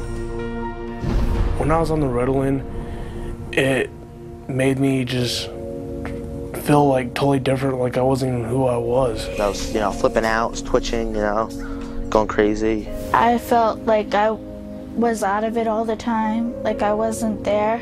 I wasn't human. You're just a zombie, pretty much. You do what you can just to get by and just don't do anything extra. My mother never teased me, but she thought I really had ADHD and I was wrong, and I had something wrong with me. So I thought she'd feel bad and feel sorry for me if I died. But then again, I thought that she would miss me a lot, and I also love her a little more than I wanted to kill myself. And so I stopped when I realized that. The abundance of prescription medications created a new income source for kids, selling their meds to their schoolmates. It's called kitty cocaine. They take the Ritalin and they just repackage it and they sell it on campus to the kids because it's like speed. Today, almost 10% of all American teens, some 2.1 million, abuse Ritalin and another psychiatric stimulant, Adderall. And these drugs can also lead to even more harmful substance abuse. I figured, like, if I was gonna do drugs, I might as well make it worth it. And I ended up doing street drugs, and then I ended up getting into it really bad. We're looking at marijuana and other things as being gateway drugs, and actually the so-called medications are a greater gateway drug. The Ritalin drugs are backfiring big time because if the child is already disruptive and he takes cocaine, he's going to be a lot more disruptive after he's taken it. It is not going to calm him down. Boom, she got on the drugs and her personality changed, her behaviors changed, they became erratic and dark and violent, and it was just a nightmare. He kept having adverse reactions, becoming very, very angry. He could not control his behavior, he couldn't control his temper. He was on 5 different psych meds, Prozac and lithium, and he was 7 years old. And he was unable to function. He would have rages and then crying and all kinds of just violent rages, grabbing knives and all of this.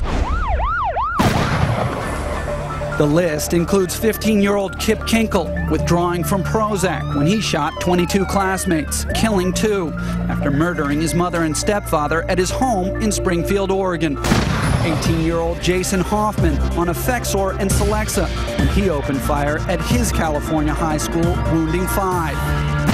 15-year-old Sean Cooper on a mix of antidepressants when he shot students in Idaho. And 17-year-old Eric Harris on Luvox when he and partner Dylan Klebold killed 12 classmates and a teacher in the bloodiest school massacre yet, Columbine. And all of this overshadows the very reason children came to school in the first place, to get an education. Since 1970, the United States has fallen from 9th to 23rd place in worldwide academic standing.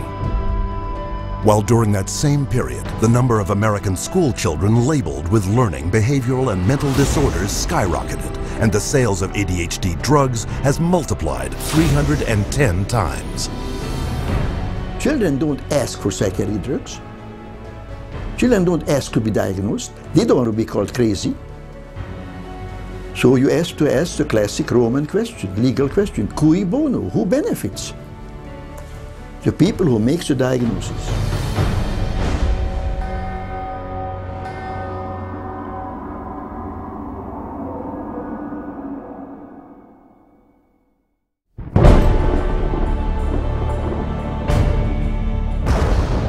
Psychiatry should actually go into government, that politicians should listen to psychiatrists. Psychiatrists should be in every parliament and should direct and monitor political activities.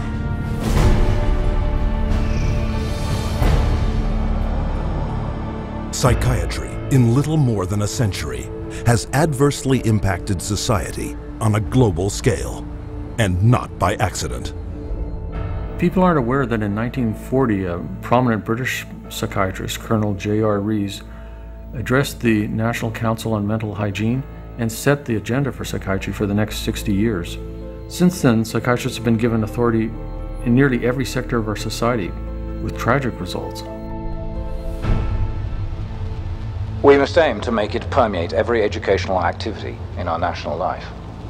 Public life, politics, and industry should all of them be within our sphere of influence. We have made a useful attack upon a number of professions. The 2 easiest of them, naturally, are the teaching profession and the church. The most difficult are law and medicine.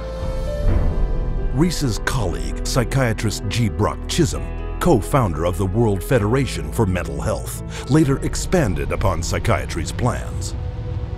To achieve world government, it is necessary to remove from the minds of men their individualism, loyalty to family traditions, national patriotism, and religious dogmas. To implement their plan, American psychiatrists convinced the U.S. Congress that mental illness was a national threat that only they, with vast increases in funding, could solve. And thus began massive U.S. government expenditures for psychiatric research, which have climbed from $1 million a year in 1946 to $1.5 billion today, an increase of more than 150,000%. As psychiatric influence spread across America, it also spread throughout the world. Behind crisis after world crisis, you'll often find the handiwork of psychiatry. Example, Serbian psychiatrist Jovan Raskovic, who demanded the ethnic cleansing of Croats and Muslims because of his firm belief in their racial inferiority. The result, Bosnia in the 1990s, where Raskovic's colleague, psychiatrist Radovan Karadzic, and Prime Minister Slobodan Milosevic established Balkan concentration camps, where the mass torture, rape, and murder of the innocent happened once more. One military psychiatrist explained how it was done. C'est très difficile tuer millions de personnes. C'est très difficile, techniquement difficile. Les Allemands étaient bons techniciens et ils ne pouvaient pas, ils pouvaient seulement 6 millions de Juifs exterminés.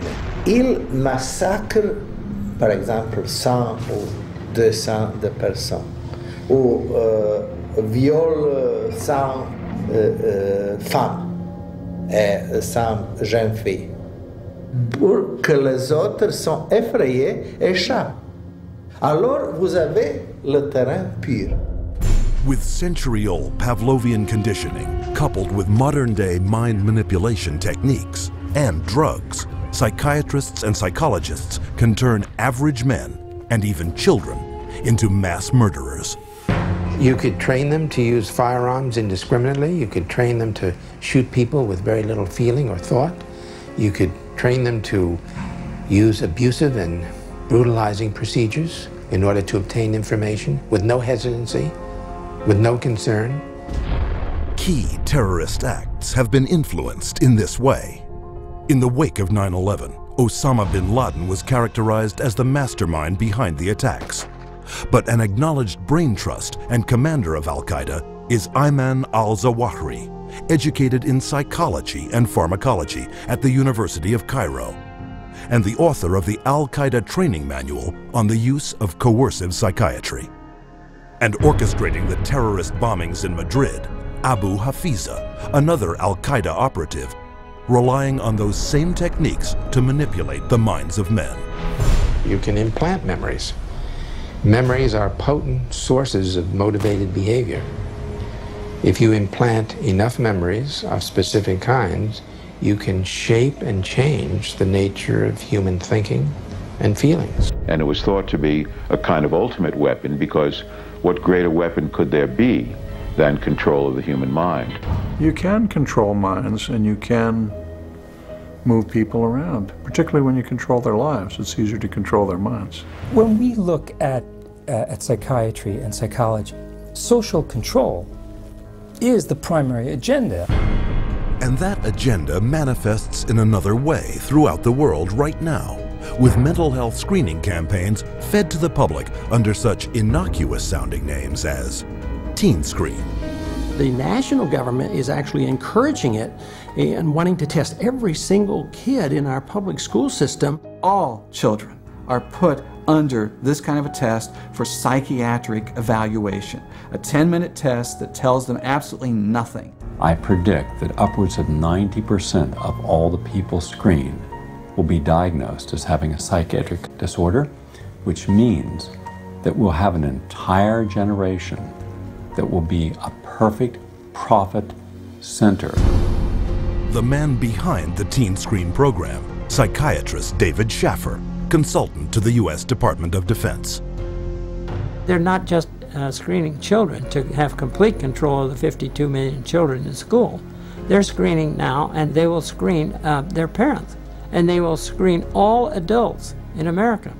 The idea of mass screening for mental illness in the American population, run by a government initiative, is one of the scariest ideas I ever heard of. Psychiatry is politics, has always been politics. It is politics pure and simple, because psychiatry was always the application of force against people who don't want to be forced. It's a sad thing, and parents better wake up.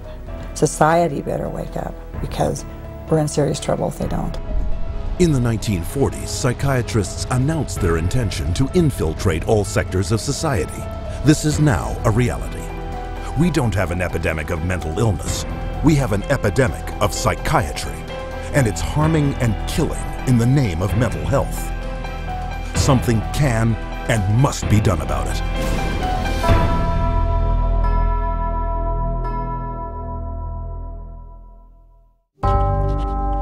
Tonight's premise, are we pushing pills on our kids? They are on everything. There are even kids in the system as young as 2 years old on the drugs. Millions of Americans are taking mood-altering drugs. An alarming increase in the number of people using antidepressants. Dangerous side effects of antidepressants. Drugs that have already killed nationwide. There are over 200 suicides, 300 murders. Priests, new mothers, scholars, Iraq veterans, senior citizens, all dying violently. All were on antidepressants. Recent years have seen psychiatry's drug treatments increasingly exposed as ineffective, costly, and health-destroying. As a consequence, its leadership is scrambling to find its next miracle breakthrough. But given its history, psychiatry is, as the saying goes, a leopard that cannot change its spots.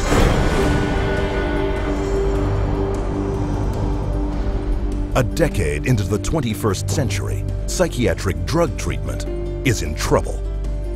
Multiple wide-ranging studies now confirm that the most commonly taken class of psychiatric drugs, antidepressants, work no better than a sugar pill and carry with them severe and crippling side effects such as low blood pressure, internal bleeding, seizures, psychosis, and suicide. Another class of psychiatric drugs, antipsychotics, create severe weight gain, diabetes, and coronary heart disease. And yet another type, stimulants, can cause heart irregularities, stunted growth, and brain shrinkage. But psychiatrists and their drug company partners have consistently downplayed or denied many of these risks, and in recent years have paid dearly in court.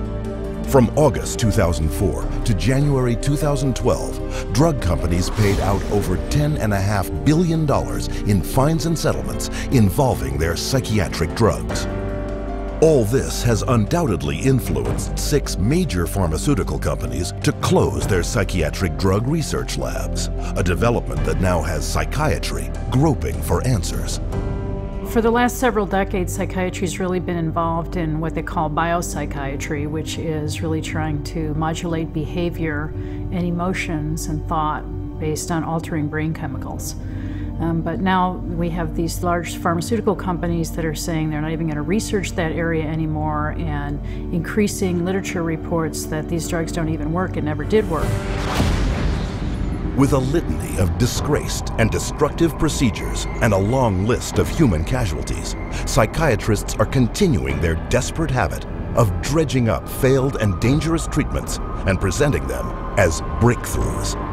The attention is now being put on direct physical and electrical applications to the brain. The biggest example of that, the one that there's most experience with, is electric shock. But there's all other variations on that, such as transcranial magnetic stimulation, vagus nerve stimulation, deep brain stimulation, all different ways of applying electricity and magnetism to the brain. In the first of these experimental psychiatric treatments currently being marketed, transcranial magnetic stimulation, psychiatrists shoot powerful electromagnetic waves directly through the brain. TMS treatments assault the brain with 3,000 electromagnetic pulses a minute for 40 minutes at a time, 5 times a week for 6 weeks. At a cost of around $12,000, it's neither cheap nor effective. The best studies have shown that 70% of the time it's completely ineffective. When we look at that supposed 30% benefit rate, though, we've got to remember that about 20 to 25% of that is due to placebo. There's no rational scientific way to justify invading your brain with damaging input in order to get the same response as placebo. Just take a placebo pill. On top of its absurdly high failure rate, transcranial magnetic stimulation can cause migraines, seizures, and induce suicide. And that's just in the short term. Long-term effects have never been studied. Equally ineffective, and perhaps even more dangerous, is the so-called vagus nerve stimulation, a procedure where a battery pack implanted in the chest sends electrical impulses every 5 minutes along a very important nerve. It's like a pacemaker in your chest, attached to the vagus nerve that connects the brain to the heart. Then you stimulate the vagus nerve, and for some reason that sends a signal up to your brain, which for some reason is supposed to jazz up your chemicals and affect your mood state. It was developed first about 1966. They were doing it to treat high blood pressure. It didn't work, and so I guess they've been looking for something to do with it ever since. Really, we have no idea really how it works, why it should work. It's not based in any real knowledge of medicine. One of its foremost proponents in the world openly concedes there is no science behind vagus nerve stimulation. Fundamentally, we don't know how it treats depression. Fundamentally, we don't know what depression is in the brain. Unfortunately, we need a lot more science research about that. We do have ideas and theories, and we do know that although its biggest advocates admit to knowing nothing about what they're doing, psychiatrists practicing vagus nerve stimulation still subject their patients to such side effects as neck pain, breathing problems, difficulty swallowing, and life-threatening cardiovascular problems, not to mention a hideously high failure rate, and fees that can run from $10,000 to $25,000. But the most desperate psychiatric treatment of all may be deep brain stimulation. Here, metal wires are implanted deep into the brain, which will be barraged with continual electrical jolts courtesy of a battery pack grafted into the collarbone area. DBS, as it's known for short, has actually been a psychiatric work in progress since the early 1950s under CIA psychiatrist Robert Heath, who was experimenting in human behavioral control.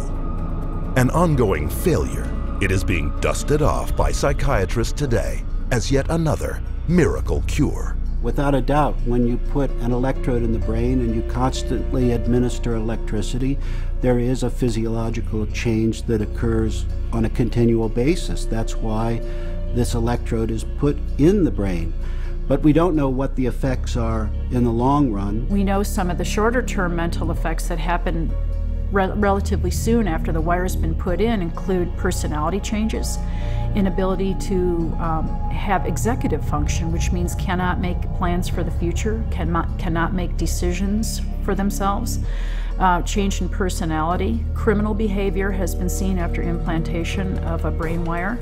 Even its own supporters confess that deep brain stimulation is a serious and potentially risky procedure and very experimental, whose side effects include cerebral infection, insomnia, delirium, bleeding in the brain, and a suicide rate skyrocketing nearly 400 times. These statistics for suicide with deep brain stimulation are the worst suicide rates that we've ever seen from any procedure or treatment or medication or operation of any kind that's ever been devised. Though the risks to the patient are frightening and profound, deep brain stimulation is a big moneymaker for psychiatric surgeons, raking in around $30,000 an operation. You see, this is what concerns me about some of these new techniques, whether they're electrical or chemical. They still do not address the problems that cause the person to be depressed in the first place.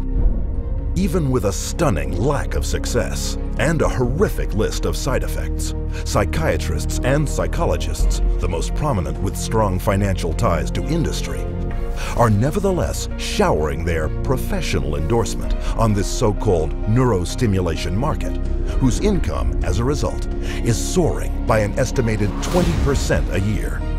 It looks to me like it's just the same story going over and over and over and over. We had things we did in the 19th century, we had things we did in the 20th century, and if you go 100 years into the future, basically everything psychiatry is doing now will have disappeared and be dropped. It'll be something different. Is it ever going to become effective? The answer, of course, is no. For when you consider psychiatry's track record, there is not only a lack of answers, but a long history of false claims, heartbreaking betrayal, and needless human suffering.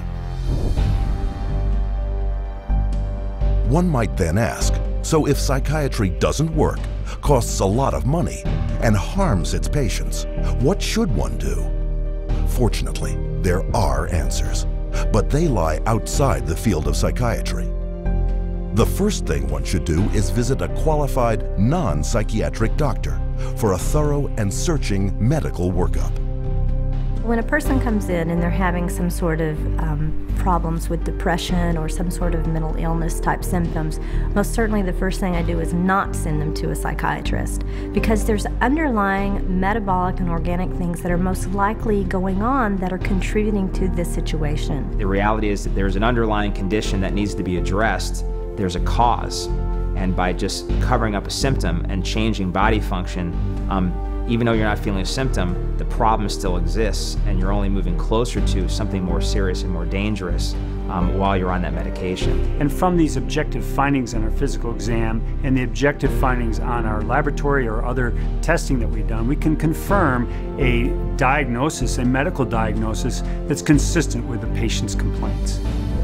One study found that 58% of psychiatric patients were suffering from an underlying physical illness, actual measurable medical disease that can be detected and confirmed with a lab test. There is nothing to lose by looking at alternatives, whether that's behavioural management or dietary intervention, or perhaps looking at toxicity in the environment. Where is the problem with going along that route? Do your own research. Don't just accept what a doctor says or what he offers you in the office. Get informed. Know what's out there. Know what's going on. Watch some of the videos, read some of the literature, and determine for yourself what's true and what isn't. Learning all the facts for yourself and taking charge of your health is the way to ensure your future well-being, physically and mentally. True mental health is attainable, but only without the damaging and barbaric treatments of psychiatry.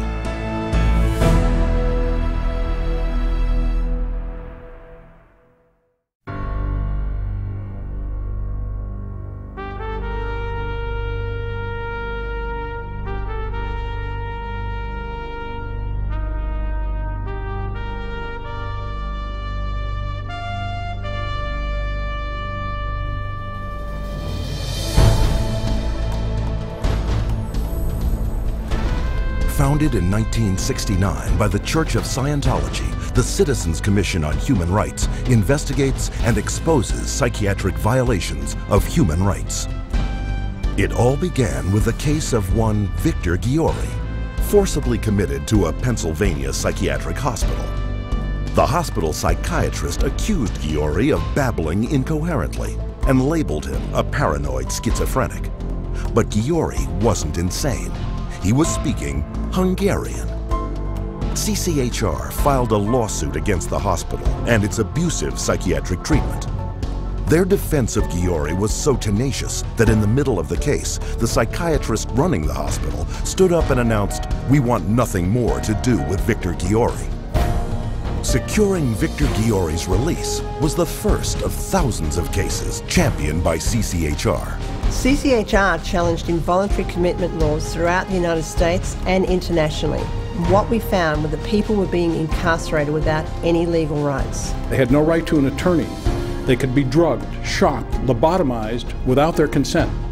Example, Australia, 1977, where CCHR exposed a psychiatric practice called deep sleep treatment. Patients were being subjected to a cocktail of barbiturates and other psychiatric drugs. They were subjected to electroshock treatment daily, sometimes twice daily, without their knowledge. Deep sleep treatment caused 48 deaths. It was CCHR that investigated it, exposed it, and fought until deep sleep treatment was banned and its victims compensated. In South Africa, CCHR exposed psychiatric camps where mental patients were kept and brutalized and then farmed out as slave labor. In Italy, CCHR worked with legislators and the media, conducting raids on psychiatric hospitals, the conditions of which were barbaric. CCHR got them shut down and ensured patients were referred for proper care. In Japan, CCHR exposed patient abuse and the financial crimes of psychiatrists and hospitals, defrauding the government and taxpayers of millions. The guilty were convicted of fraud, and patient protections were implemented. And in the United States, CCHR uncovered a $1 billion fraud in the nation's largest chain of private mental health facilities. 600 federal agents conducted raids across 20 states. Dozens of prosecutions ensued. Millions of dollars in fines imposed, and the entire chain of corrupt hospitals was permanently closed. And the list goes on to facilities in Australia, France, Germany, Hungary, and the United Kingdom. CCHR not only ensures thousands of abusive psychiatric facilities are closed, but also that patient rights are restored. Behind many public warnings you see today about psychiatric drugs is CCHR, such as in Europe, where its medicines agency slapped antidepressants with suicide warning labels for children and youths. South Africa, where their government has warned elderly citizens considering taking antipsychotics about the risk of stroke and heart attack. And the United States and Mexico, where thanks to CCHR's efforts in promoting the Child Medication Safety Act, parents can no longer be forced to give their children psychotropic drugs to be educated. CCHR has documented the side effects of these psychiatric drugs. It's taken evidence to the FDA, it's gone to Congress, and it's obtained congressional hearings. CCHR was the first organization to expose that antidepressants could cause suicide and violence in patients. And due to CCHR's efforts, the FDA held hearings in 1991, but it would take the FDA a further 13 years before they finally issued black box warnings that antidepressants could cause suicide in patients. All told, it's better than 150 laws and more than twice that many official drug warnings, forever safeguarding the public from the dangers of the psychiatric pharmaceutical industry. People do have problems in life. Sometimes they're very serious, but the last thing you want to do is hurt them, and that's what psychiatric treatments do. There are treatments and methods that do work, that are helpful without the violence of drugs and electroshock. But they cut across the vested interests that are making billions of dollars from psychiatric drugs every year. History has shown that virtually every workable treatment, every one that has been available for the seriously mentally disturbed, people who actually need help, has been suppressed or shut down by the vested interests of psychiatry and the pharmaceutical industry. The public's largely been getting their information from the industry that benefits from putting them on psychiatric drugs. It's an advertising campaign. It's not science. It's marketing. CCHR is causing things to change by being champions for a growing number of well-intentioned people who are risking their professional careers to speak up against the abuses of psychiatry. Having that support from a group like this has made a tremendous difference in what I feel personally that I've been able to accomplish. So I think of CCHR as fellow soldiers. I'm unaware of any other organization that does the kind of work that CCHR does, particularly on the scope and the level that they do. CCHR has been very effective at moving the ball down the field. One at a time, one state at a time, one legislator at a time. CCHR has had the resources to be able to teach and have legislators become more aware of what the problem with the psychotropic drugs are. CCHR has researched the issue. When you need the facts, you go to CCHR. CCHR is the only body, by the way, that I've ever seen that actually has the backing to be able to stand up and do something, now anywhere in the world. Today, CCHR has over 250 chapters in 30 countries across the world. Its international headquarters in Los Angeles, California, serves as a public information clearinghouse, documenting psychiatry's invasive and harmful practices and publishing its findings in 17 languages. More than 12 million copies have been distributed to healthcare professionals, government officials, educators, and business leaders around the world. The headquarters is also the site of the world-renowned exhibit, Psychiatry, an Industry of Death. Centered around a series of short documentary films, this state-of-the-art exhibition presents the history of psychiatry. From its origins, where the mentally ill were caged like animals, to the present-day mass drugging of society as the cure for invented mental disorders. Traveling versions of the exhibit visit hundreds of cities across 5 continents, opening the way for hundreds of thousands to discover for themselves the dark truth behind psychiatry. CCHR has also produced an entire series of award-winning documentaries exposing the abuse and deceit behind psychiatry's pseudo-scientific facade.